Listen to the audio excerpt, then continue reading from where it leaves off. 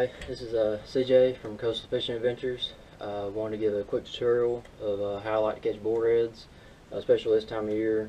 Being the fall weather, it's the perfect time to catch them. Anywhere from late September into early to mid-November. Just really depending on how warm the water stays and how warm the weather is. As long as it don't get too cold, you usually catch them into mid-November, something like that. For the most part, though, I think October probably seems to be the best month to catch them. Late September all the way through October seems to be the best month. I mean, you can catch them, right off the surf, off the piers, and if you got your boat, you can just go, right behind the breakers on the beach, really close to shore, and catch them. So, really fun time of the year, to be catching these big ones. I just wanted to go over, some of the rigs that I like to use, the rods that I use. Just kind of give you an idea of basically how to catch them and what to use to catch them. So first, I'll just go over the rod. This is a Avenger, a Kuma Avenger bait caster, rod and reel combo. You can see there, Avenger. It's a really great rod. I can't say enough about how good Akuma's products are for the money. I mean, we got these at Walmart for about $80, and the quality, you can't beat it for the money. I mean, to me, I think Akuma is probably one of the best brands out there when it comes to your money. And it's just, awesome quality products and really reasonable price. You don't have to spend a fortune to get these, get their products. But the rig I like to use is basically a Carolina rig, or as some may know it, a fish finder rig. It's basically just taking I like to use these beads. To keep from beating up on my knot down here on the swivel. Keeps from the sinker beating up on the knot. So that's why I got these beads in between the sinker like that, on the outside of the sinker, I mean. So basically, like I said, you can get you some beads and get you from an 1.5 ounce to 2-3 ounce sinker. This is a 3, and you can use a steel leader if you want to, in case you start catching sharks, you can go around biting you leader off and getting frustrated, but just tie it onto like a little short, 6, 7, 8 inch steel leader, and then you go down to about 4 or 6/0 circle hook. This right here helps them. You get the circle hook like that, it's a little easier to catch them. But like I said, you can use a steel leader, or if you don't have a steel leader, you can use fluorocarbon, which is this right here, or non-filament, sorry, not fluorocarbon. Use that right there for your leader. This is I think 30-pound. Yeah, 30-pound test. Work great for your leader. Something I like to do is I like to snap my hooks. It helps to keep. It helps you hook the fish in the corner of the mouth and helps keep him from swallowing it. And basically all you do, come up closer so you can see, if you don't know how to do it, is just take your line and go through the eye of the hook, and then you're going to lay it down the hook. You'll lay it down the hook just like that, and then you're going to take the rest of your line and you're just going to start wrapping around the hook, wrapping around the tag and the hook. Do that, 8, 10, 12 times, something like that.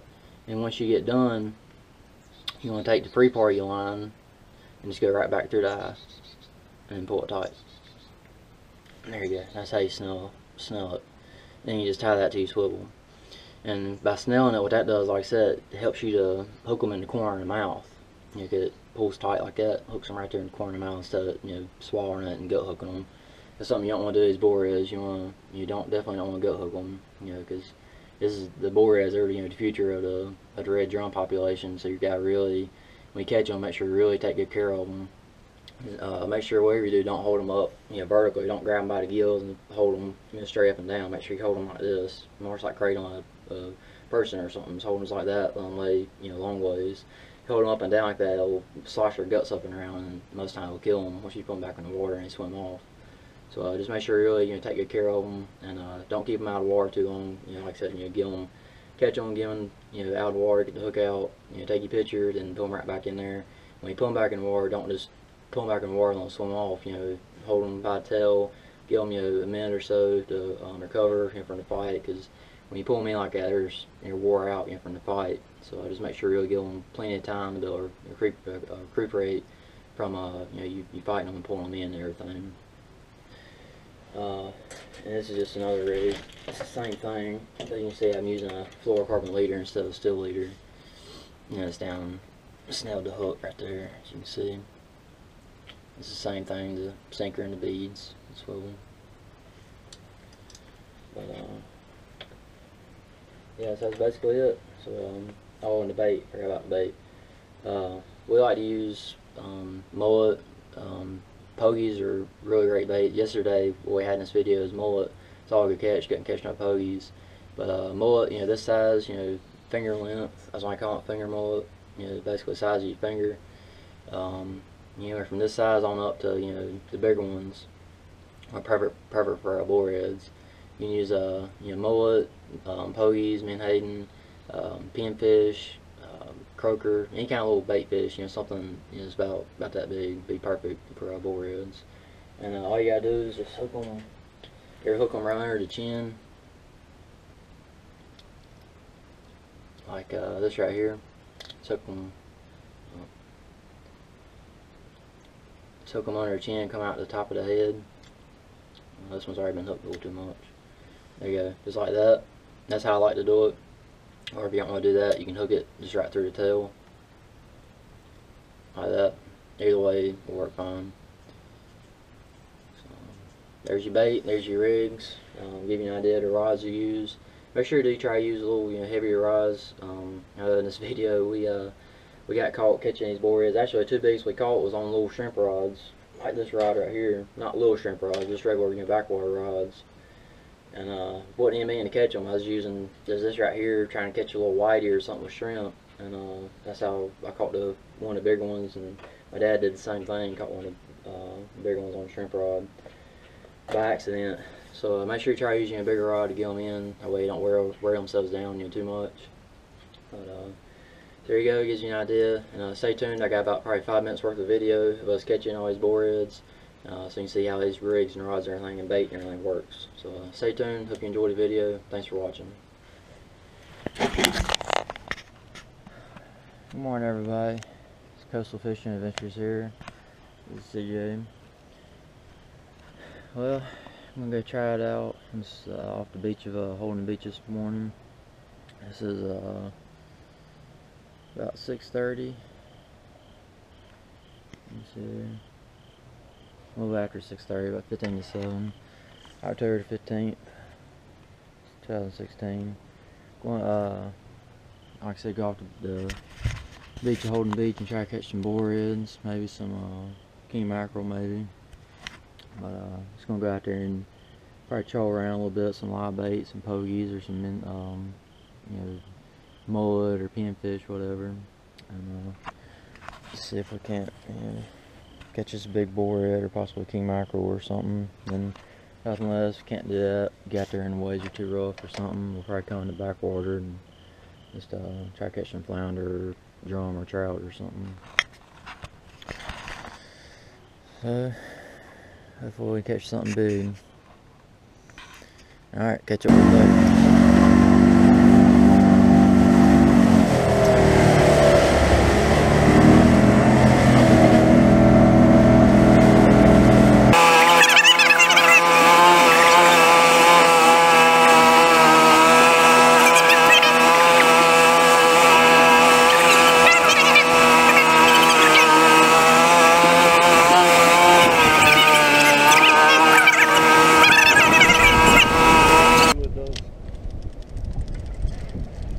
Yeah, he's pulling. Got the drag? Yeah. Oh yeah, he's on there. We got one. What kind It's a boar head. Bull head, probably. Golly. Yep. He's a good one too. Oh yeah. Pretty. Has he got teeth? No. Just make sure we hold it long ways, don't hold it up and down. It's gonna be real easy with it. We keep it?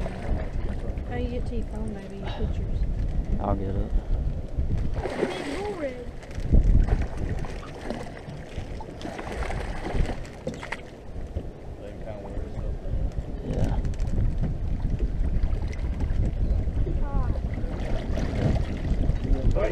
No, he won't bite you.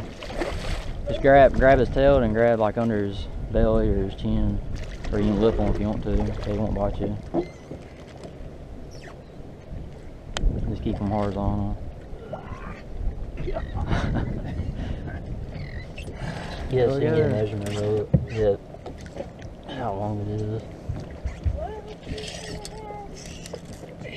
About 3 foot. 35. Yeah. Alright, buddy. How long is it? About 35 inches. Really? Yeah.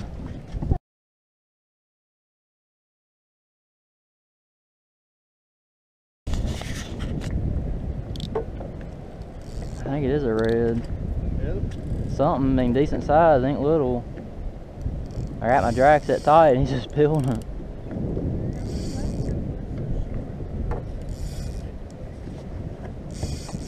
Yeah.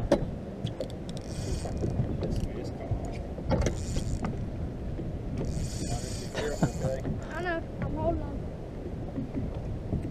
I think this is a red. How far out is it? Yeah, what? He's already pulled a lot of drag.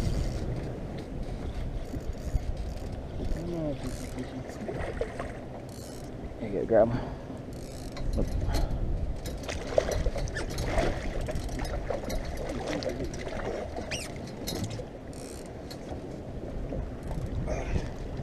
Where's tape measure at? I got it in my pocket. Hang on. There's them boats going by.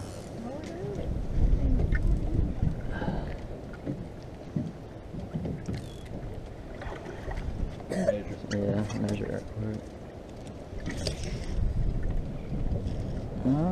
God, just over the limit, 29. Yeah, sure. 29 to the point of the tail right there. Okay.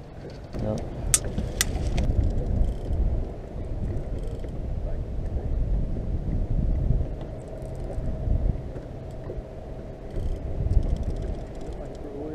Oh, that's a big one.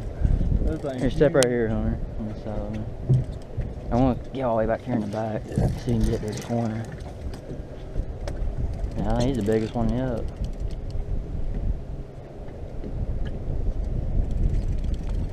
Dang, that sucker's big. He's long. Oh, yeah. He got, I was gonna say, he's got a scar. That's what I was looking at. He been bit or hit by something. He's been bit. Grab his tail, really put a firm grip on it. Watch out.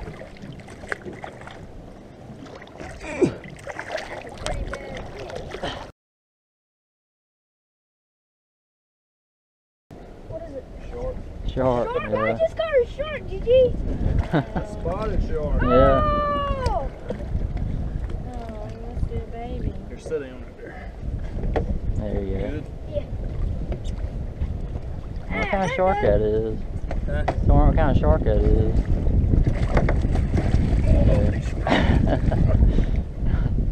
Probably a leopard shark.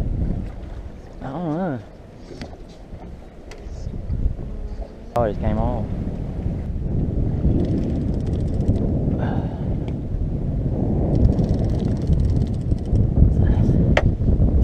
Shark? I think so. Yep. Same one. Yeah. Same kind. Oh, you know, feel it? That's if I can reel it. Oh, here he goes. Hang on a second, let me get him turned around. Here comes down this side of me. There you go. You're gonna have to hold on to me, Yeah. especially with it being a bull. Alright, here you go. Just hold it right there for a second. There you go. Alright, hang on. Hold it down. Yeah, now pull Right up. Now wind down. I know. And do it like that. There you go. If he starts running, just let him go. Don't try to fight him. Yeah, Yeah, right there he is. You see it? Red. Something just splashed. It's big. Yeah.